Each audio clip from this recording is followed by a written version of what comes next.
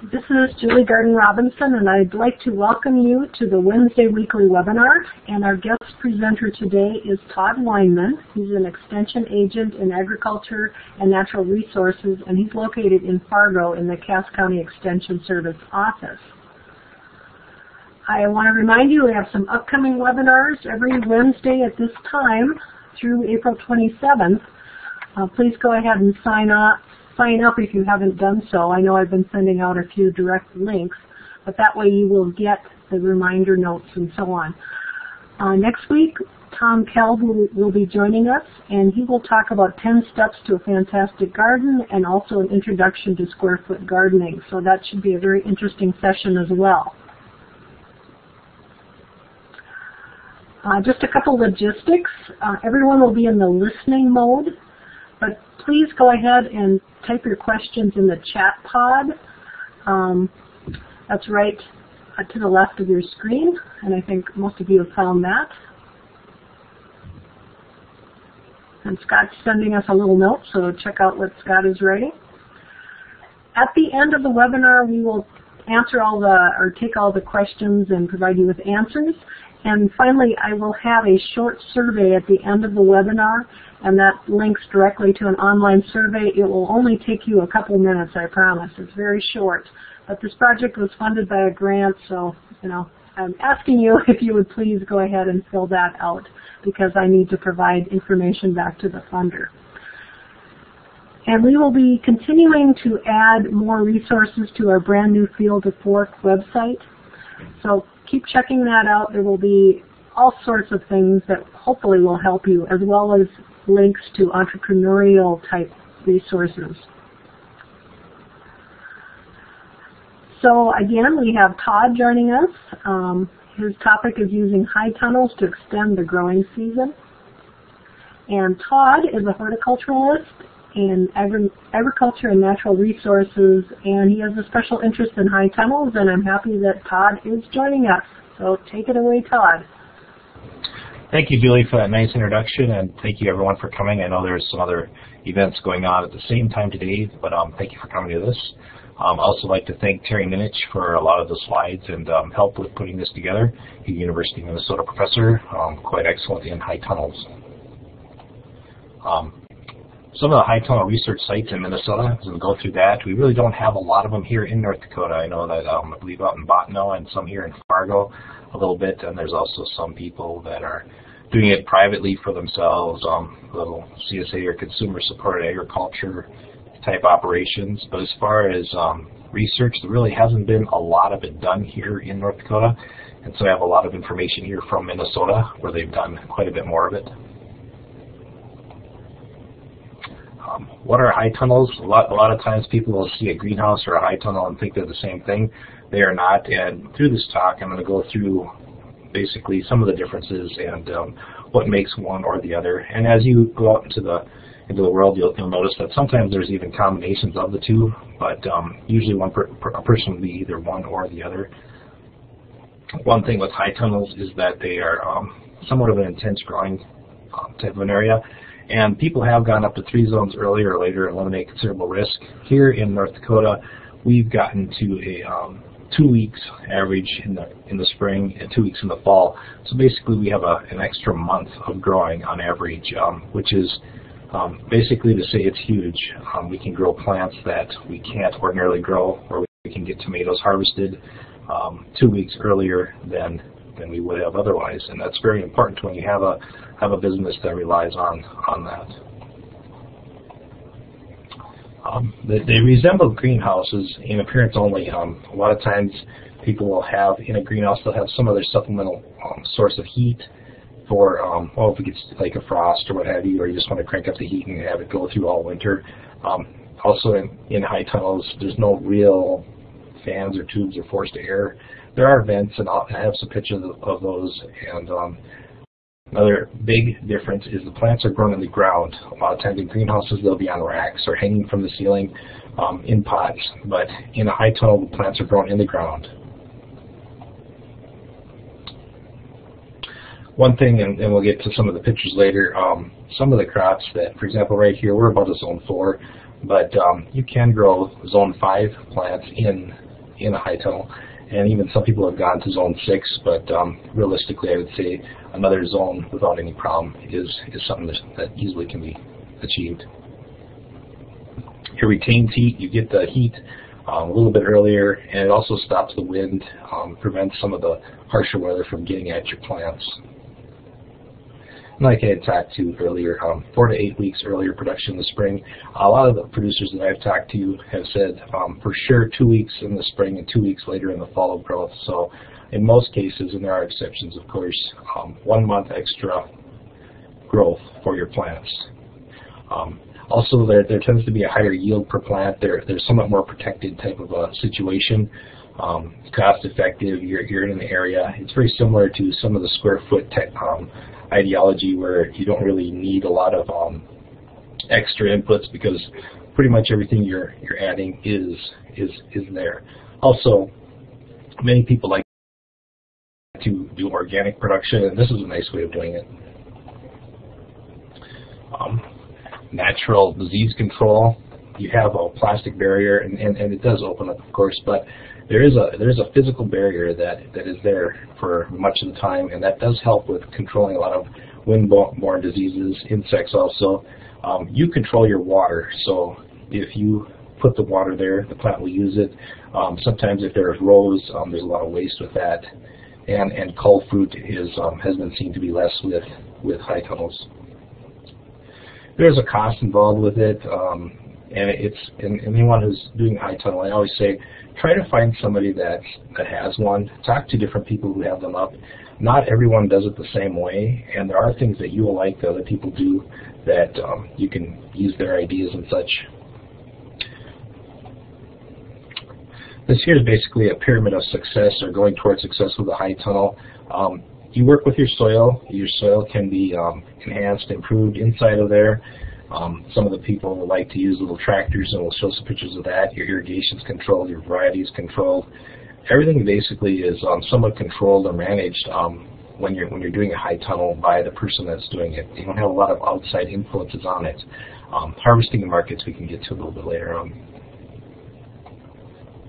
Here's a really simple, easy, small high tunnel. Basically, some plastic pipe, PVC of some kind that's been in a U shape, with some plastic over the top and boards holding it down. Extremely easy, very cheap.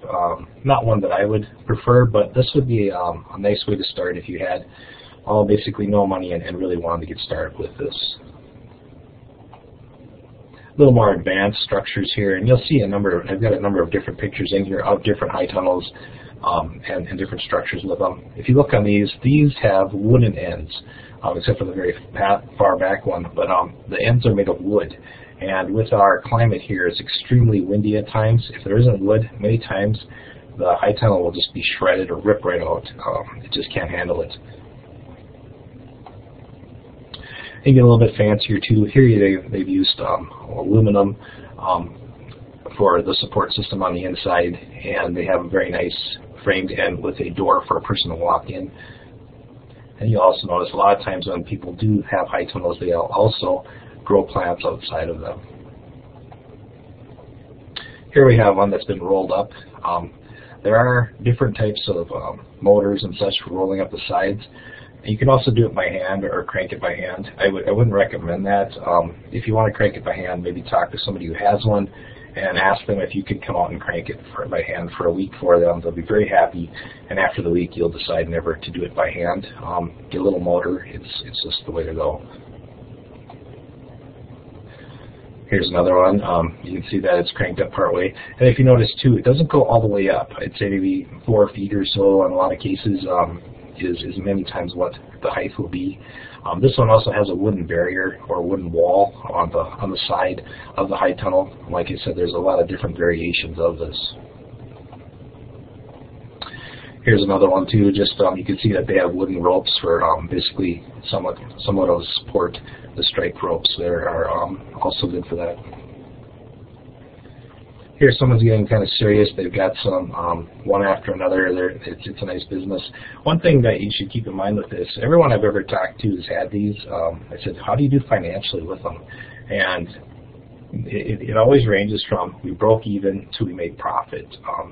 So far, I haven't come across anyone who's actually lost money on these, but you'd hate to be the first one, and maybe they're not telling me the whole truth either, or not figuring in time, or what have you. But everyone that I've talked to has been fairly satisfied with putting up some type of a high tunnel.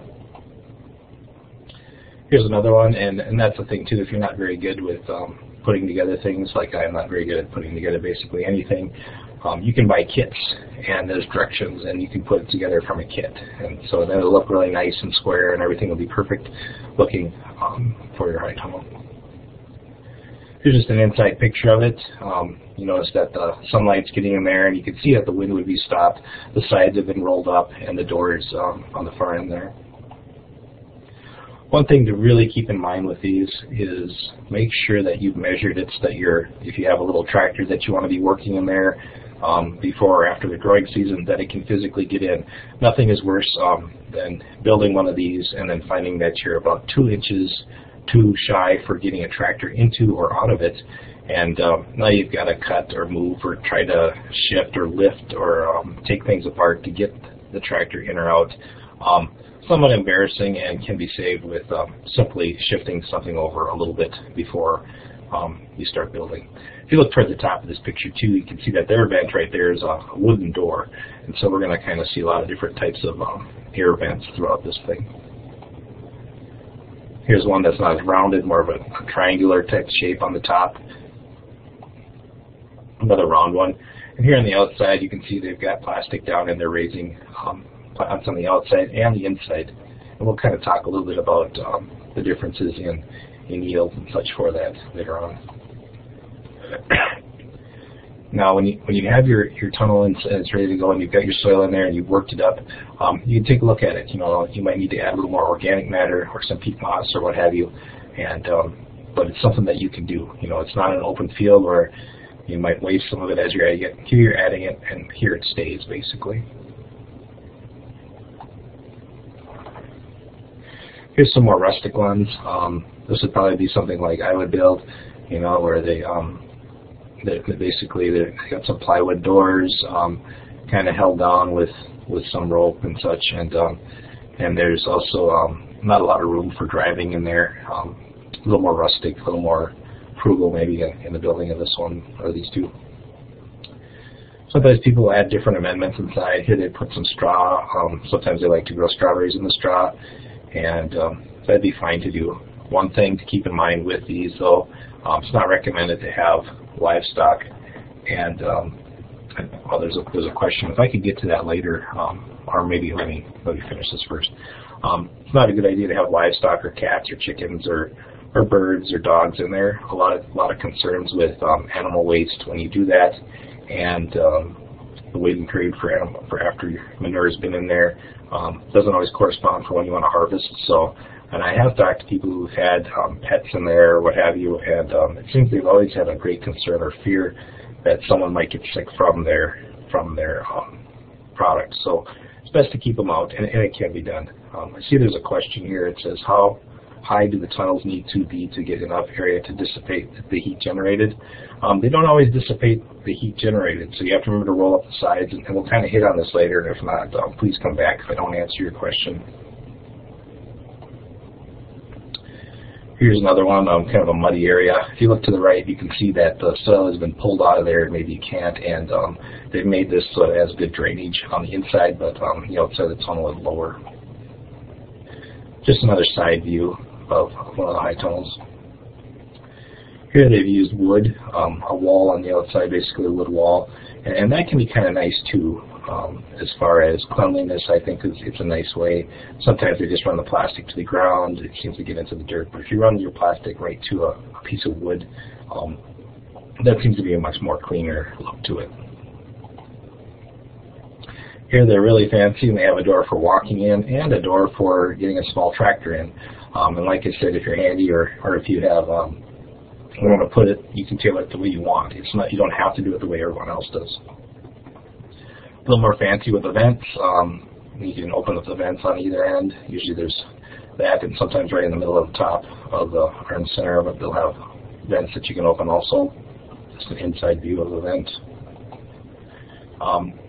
Beautiful crops are grown in these. A lot of times there's just hardly any dirt splash up, depending on who's watering for you, but the rain doesn't really have much of a factor with this, so you're controlling the water, and nice clean produce is something that basically everybody likes when they have these. He's not smoking a cigarette, it's a toothpick. Everyone asks me, is that a cigarette? No, it's not. And you can see the peppers are doing very nice inside. There are weeds on the outside, and that's something you should try to control so you don't start getting weed pressure on the inside, but everybody has their own philosophy or style, but those peppers are already standing right next to are just beautiful, and so are some of the other climbing cucumbers there. Here's some tomatoes just hanging in there, and a lot of times people will grow different types, maybe an indeterminate climbing vining type, and there's a number of different varieties that a person can use that are better for high tunnels than for regular gardening.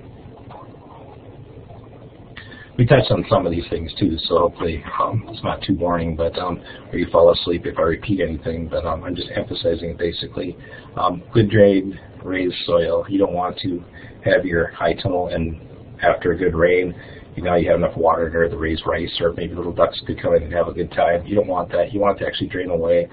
You want to be able to roll up the sides, and if you can't do that, you can have some really a lot of heat issues, and everything can die in there. It's a 6 mil ultraviolet treated plastic.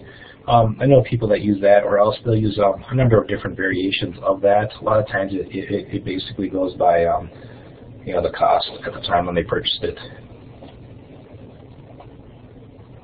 Cold temperature, there's some information that will kind of tie in here in a little bit to the next following slides.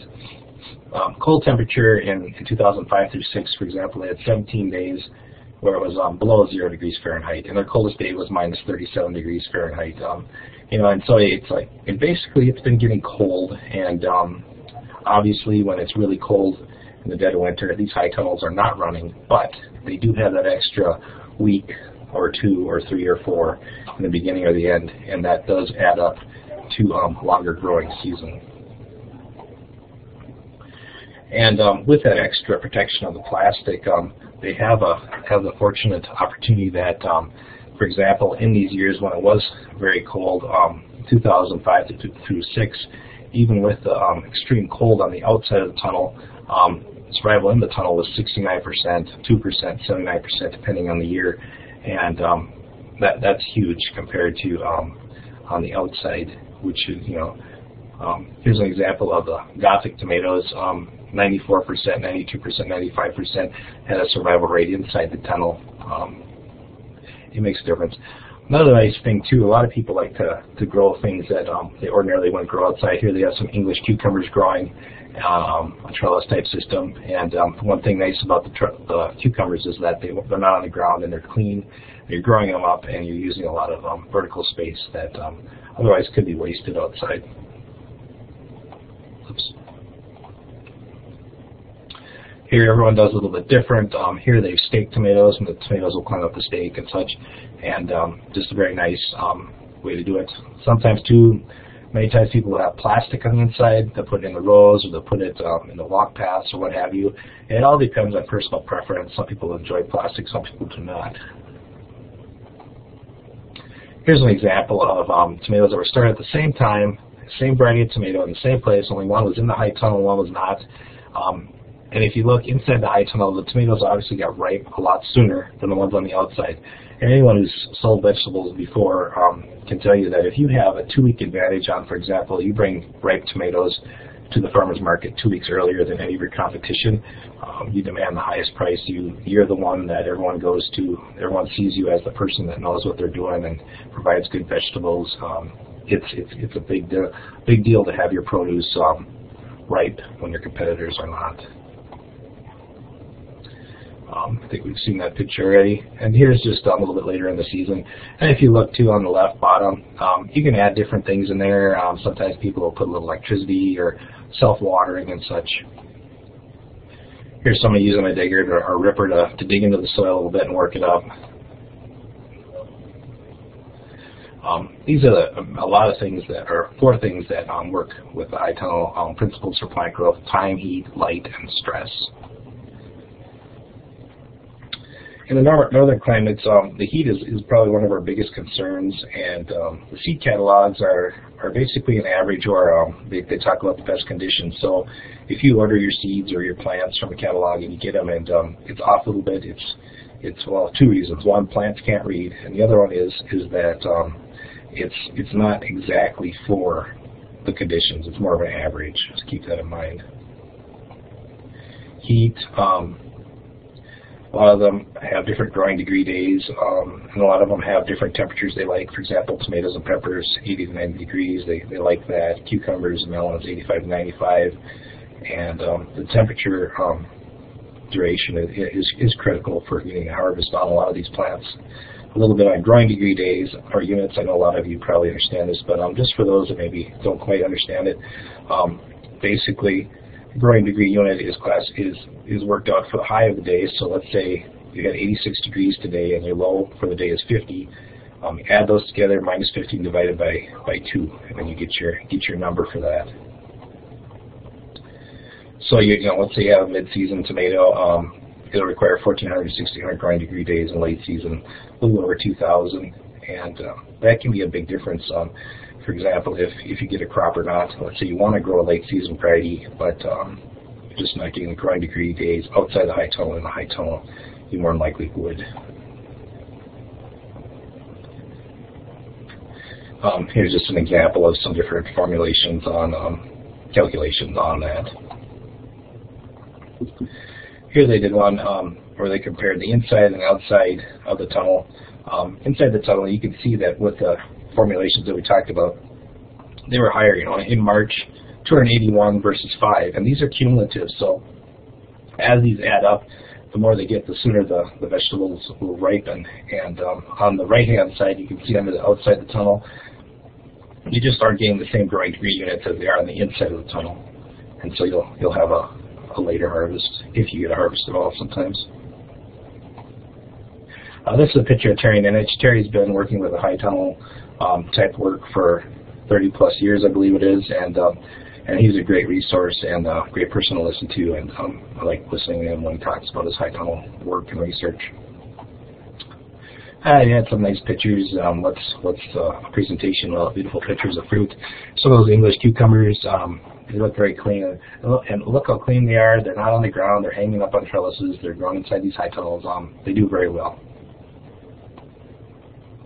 Here's another picture of some of the growth of different plants that are growing in there during the season. A lot of people like the high tunnels for a reason too, as far as once they kind of have control over the weed pressure in there, it's fairly easy to control it. They like it as a basically an organic type of a situation. Here's an example too, where they did their first high tunnel on July 10th. They had tomatoes harvested outside the high tunnel August 11th. So a month later. So in this case, they had a whole month difference in the harvest of their tomatoes. When you're doing this as a business, it's very important that you are earlier. And here's an example of someone that was a month earlier, basically. And a similar thing with the cucumbers. We had the question about dissipating heat. Yes, they can get hot. They can get so hot that everything inside will actually die. A lot of times people, and that's where I would talk with other people before you start doing this as to proper timing of rolling up the sides. Sometimes if they're rolled up too early or too late, depending on how warm it is inside, you can lose heat that you need through the night, or you can trap the heat in there and basically cook your plants. So it's a little bit trial and error, but what I would do is contact other people who have done it in the past and see what they say works for them for the crops that you want to grow. Not all the crops are the same, obviously, so you need to kind of do a little research on that. We control inside and out. A lot of times people say, well, I'm not going to control the weeds on the outside. I'm just going to control them on the inside. What happens is if there's any type of a root or vining type weed that gets on the inside, soon it starts to take over because you just somewhat ignore it, or if it drops seeds and you have a giant seed bank on the outside of literally millions of, for example, lamb's quarter or what have you, that can be very difficult even though they're on the outside to keep them out. Monitor the water uptake. You need to physically look at your plants. A lot of times people have drip irrigation and several different types of things, you still need to check it, because there can be zones where the little piece of dirt or rock got in there and plugged it, and now you have a zone that didn't get water for a week or so, and you got a real problem. And then learning how to properly prune and trellis is important also. Here they, there's also the thing with creatures, and this would keep out rabbits and deer and such, but you need to know your environment. If you've got a lot of jackrabbits and what have you, this fencing would help with that tremendously. If you don't have anything like that, it's just an added expense. But if you have it, one day of wildlife getting in there can be a whole season's worth of loss. This is an extremely important thing. Narrow end against prevailing high winds. If you put it perpendicular and not the narrow end against the high winds, what will happen is many times it'll just catch on a loose piece of plastic and basically rip your whole plastic, or rip it right in half. And now you've got an interesting situation. Here it's very windy, and so we keep that in mind whenever we do this. The outside air direction has little to do with the cooling, so even if you had doors and you open them up, it's not really going to get in there to cool it. You need to be able to open up the sides and also the roof vents at the appropriate times for dissipating the heat. Otherwise, you're gonna cook your plants. Here they've got plastic, and they've placed it down, and the soil is not the walking road, but the plastic is where the plants are, and the soil is the walking road. I'm sorry, and it's a very nicely done, very neat. Whenever you do this type of thing, I know a lot of people say a crooked row you get more vegetables, but sometimes it's hard to walk down a crooked row, and so a nice straight row like this is something to really consider. Here they've cut holes in the plastic and started placing their plants. And then there's always there's a lot of different research that has been done on the different types of plastic. I prefer like what they've done here with the black plastic for the best results, I think. But there are other people that say the blue or the red, and have better results, and that's something that I don't know right now, which would be better. I'd have to do a lot more reading on that to make a decision. I know that clear plastic is one that I wouldn't want to use. Clear plastic seems to be where the black would be there, you'd have weeds growing underneath there. It seems to be a really good germinator of weeds, and so I don't like the clear plastic for plastic unless you'd have to use it. But if you can avoid it, that'd be the best. And you can see it's a little bit further along. They've got the plants are growing nicely now. It's been a little time has gone by, and they have all these little weird red hoop-like things in there, and you'll see a little bit what they're doing with that. But this is something that like, wow, this looks beautiful. I love this. So they're doing a nice job here. Now inside their high tunnel, they've actually put low tunnels to even further along. Say you had a spring that was really cold, and you wanted to trap the heat a little bit more, or you wanted to get airflow with your plants. The low tunnels many times are a type of a fabric that the air and even moisture can get through, and so has good airflow, and it helps with the plants. It's a nice white color. It's absorbing light, pushing it through. Just another little trick to do it. Not necessarily always needs to be done, but every little bit helps whenever you're working with this type of thing. And you see further on, everything looks fantastic. They've got the cucumbers growing high up right into the roof. The tomatoes on the left are doing very nicely.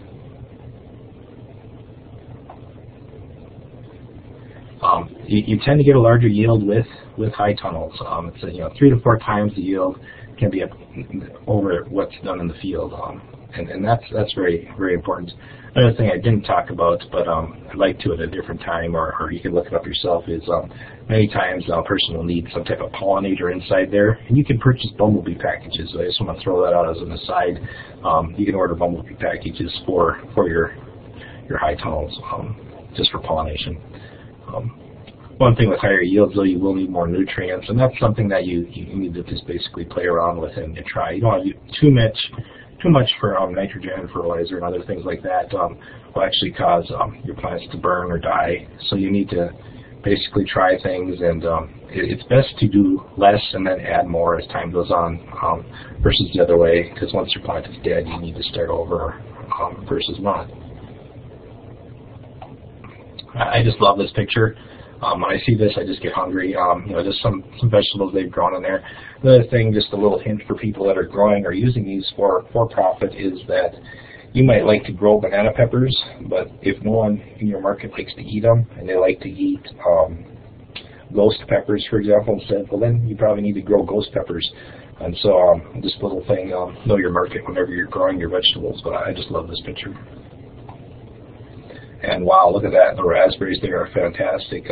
And people say, well, why would you grow raspberries in a high tunnel? They're doing fine outside. You could get varieties that are a little less hardy for here.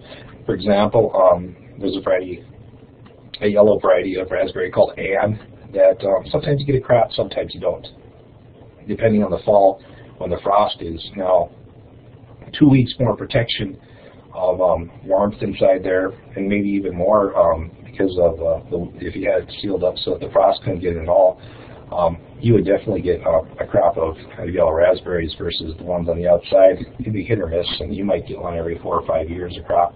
So definitely something to consider.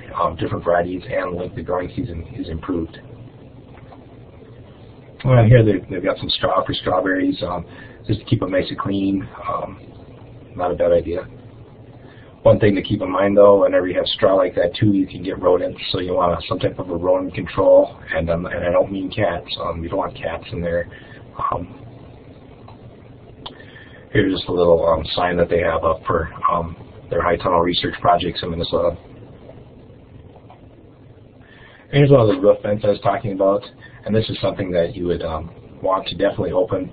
For example, if it gets too hot, and that's what the problem is with a lot of these, is that they get too hot, and to cool them down, you might have to somehow open that up. If it's too hot inside, obviously open it from the outside with a pole or what have you, but or even have it open earlier. And that's something, the way you build your high tunnel and tailor it to your own needs, is you'll start to figure out how to do that as time goes on.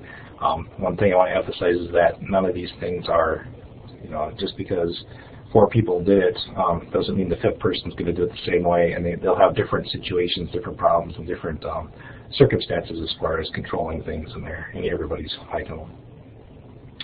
Here's a website that's very good.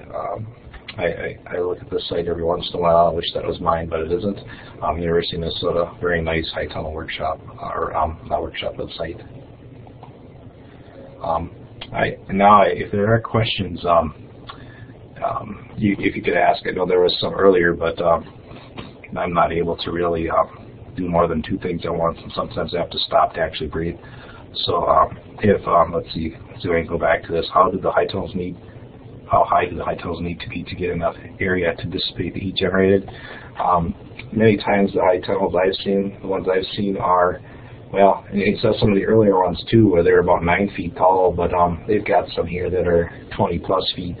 I would say that's a little bit extreme, but depending on the size of it. So that's how high does it need?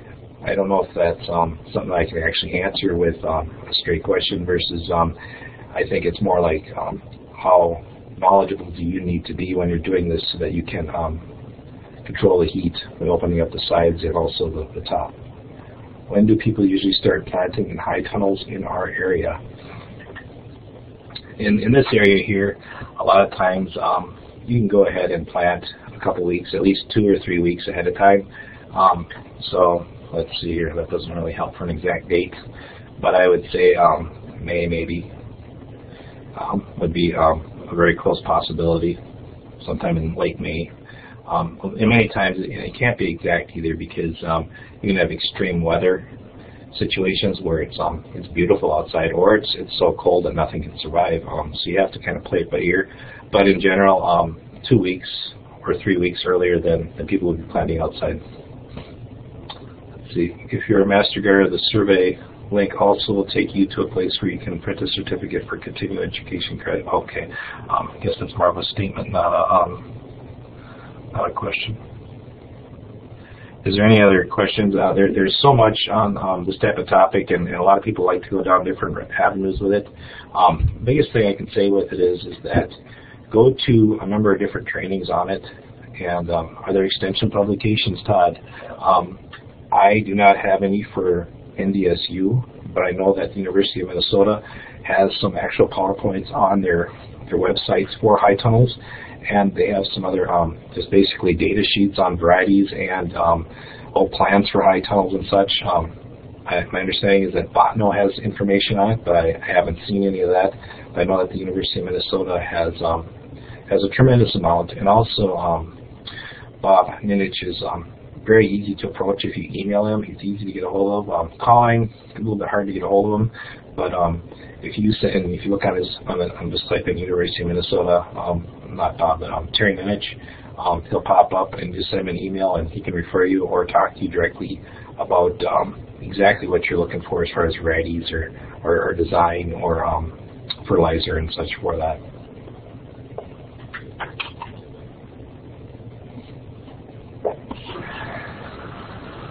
I think a couple people are typing questions. Let me turn this down. I think I about popped off my ears with that a little bit. Okay, I'll wait with that then. The answer to Cecilia's question is yes, these are being recorded. And we will post the archives for the series a little bit down the road. no cost. For $4.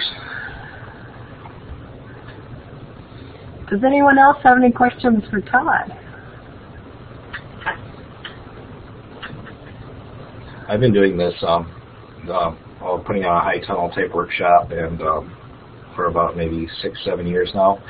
And every year I'm learning more and more about it. I've had Terry as a speaker for the last 5 years on a number of different topics. It's been very, very good.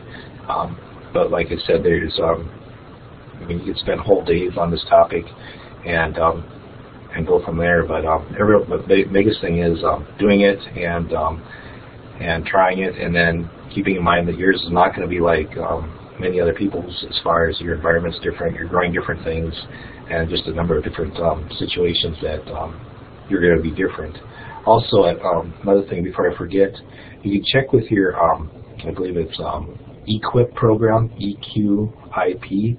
I know that at one time they did a cost share with these, so if you're planning on doing this either way, or even if you aren't, check with and see if there's any money left with EQIP program with your, I believe, Soil Conservation District / NRCS would have, more likely NRCS would have information on that, and it's a nice thing to have. If I'm not mistaken, it was up to 40%, maybe a little more of it paid for, and that's just savings right there. So something to really think about. Check with your local one in your county, though.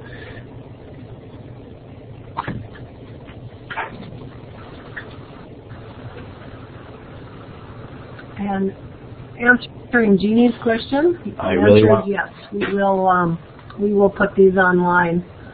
I haven't put them online yet because we're trying to run them live first. A few weeks. And if you can't sleep, this will be a good way to, just listening to my voice, just don't do it while you're driving. If you can't sleep, just listening to me talk will knock you right out. Just ask my wife, she can fall asleep as soon as I start talking about work. She's just out. So this will be a nice organic sleep remedy right here. Todd's a joker, as you can see. All right, let me see if there's any more questions. Just one more reminder, if you wouldn't mind filling out the survey, please do so. Those are really important to us. And then join us again next week. I saw Tom Kelb was one of the audience members today, so he will be our speaker, and he's located out in Bismarck as a horticulture specialist. So do I need to print out the certificate to get credit for the continuing ed? Todd, you're a master gardener person. It will give you proof, but I think all you'd have to do is write it down. Print it out? Okay.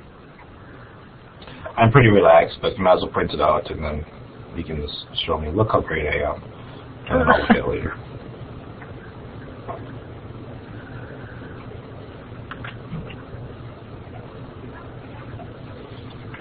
Well, thank you for coming, and we'll go from there. Thank you very much.